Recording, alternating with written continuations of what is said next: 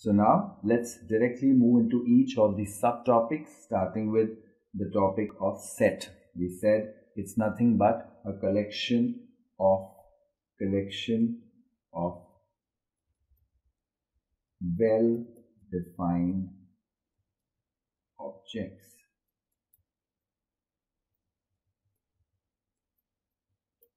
Say set of days of the week. When we say set of days of the week, it's quite clear: Sunday, Monday, Tuesday, Wednesday, Thursday. So this is a set. Then set of happy days of the week. Now this happy days of the week, we can't call it a set. In fact, it's wrong to even say set, because what is happy for one person may not be happy for another person. So maybe in general it is held that happy days are the days when you don't have to work. So one person could have Saturday, Sunday off, another person could take Monday off. He might be having a weekly off on Monday. So for Monday, one person has Monday as a happy day, other person could have Saturday and Sunday. Or maybe there are people who feel that they are more happy, or rather happier, on the days when they have work and not on the days when they have holidays. So this is a very opinion-based concept, that it's not well defined. Set of days of the week is fine, or you can say set of, say, rational numbers, because set of rational numbers is well defined. So these are all various types of sets. So this is what you mean by set. Further, we shall be taking up the various ways of representing sets and various other concepts associated with sets. We just did what we are going to cover in this, what a set is. It's a collection of well-defined objects. How are sets displayed? What are the ways in which you can represent a set? What are the rules involved? And the various types of operations with regards to one set, or with regards to a set and another set in terms of its relationship with another set or two other sets. We shall be taking then the various types of sets we'll be talking about. We have things like infinite set, finite set, singleton set, empty set, those kind of sets we talk about. Then we understand by complement of a set. If a given set you have and you compare it to the bigger set, how do you find the complement of a set?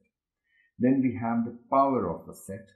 Then you have union and intersection of a set. If two sets we have, for one set you cannot have a union. So minimum you need is two sets. So what is a union of two sets? When you unite two sets, what we get?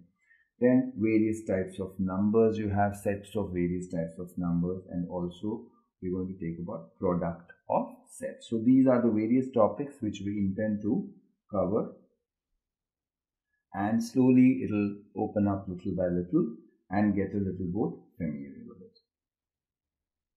Okay, we did about what a set is. It's a collection of well-defined objects. So as we said, it is a collection of well-defined distinct objects, A, E, I, O, U. So here if you see, it means it is a set of vowels, or say set A is a capital letter, whichever way. A set is always denoted by a capital letter. And in general, exceptions you have. If there are letters involved, then we always write the letters in smaller casing. That is small letters, just to avoid confusion. But suppose you have a situation wherein say for example, set of letters in Alala, suppose. Now here the word itself is in capital letters. So we write it as A-L, that's it.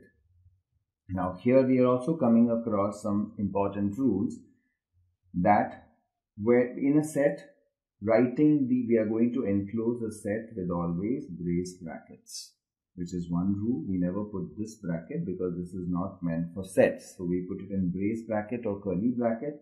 You see there are 3 A's and 3 L's, but we don't repeat elements in a set. When you write a particular set, unless it is in what is called as an ordered pair, when we talk about later on, Otherwise, we don't repeat elements in a set. If there are 3 A's, we write it only once. If there are 3 L's, we write it only once. So there are only 2 letters, A and L, which you can write. Another thing that is there is you can write the same thing as L, A. The order is not important here because we are talking about elements of a set. Each of these is called an element of a set. The order, you can write them in any order, and whenever 2 elements are always separated by a comma. And normally, if there are letters, we write them in the smaller casing, as in this case.